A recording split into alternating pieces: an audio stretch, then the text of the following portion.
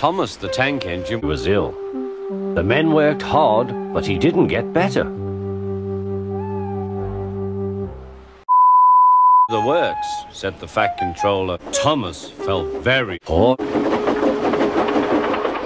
Then the Fat Controller spoke to Duck.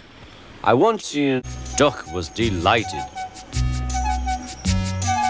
He already knew your mother and soon made friends with Toby and Bert. Terence the tractor gave him a big welcome too.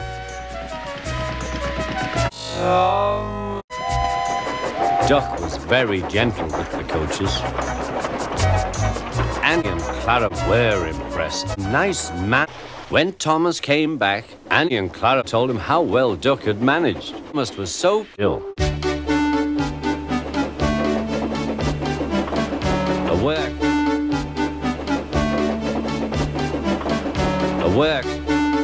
Very stiff, hard on.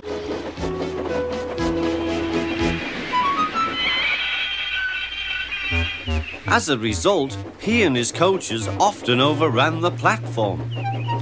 Thomas found this most embarrassing. Gradually, his driver and fireman learned to be extra careful. But one day, Thomas's fireman was ill. The men worked hard, but he didn't get better.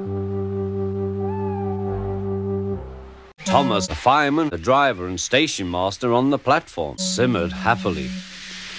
Not suddenly, he felt his wheels begin to move. He tried to stop, but he couldn't without his driver and fireman. He tried to whistle a warning, but he couldn't without his driver and fireman.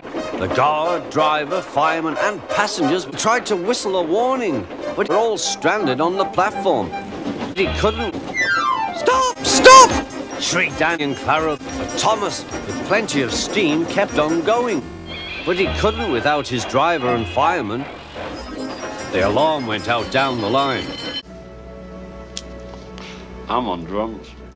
What? Search. Get up to me!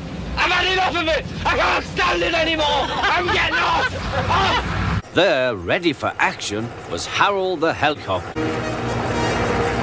The inspector had made a plan, and together they took off into the sky. Thomas was tiring. I need panted. They entered the platform slowly enough for the inspector to act. Judging his moment, the inspector scrambled into the cab and screwed the brake hard on. At last, Thomas stopped.